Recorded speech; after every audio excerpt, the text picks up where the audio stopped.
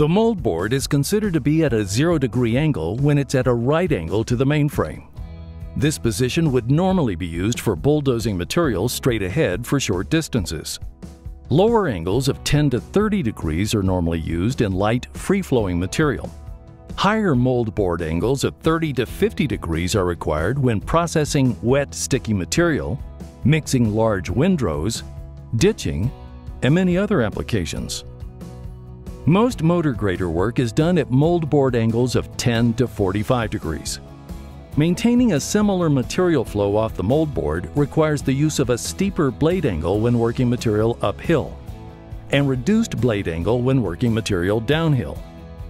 One key is to make sure that unwanted material does not flow off the toe of the board, which can lead to improper material flow and additional cleanup passes. Contact your local CAT dealer for more information.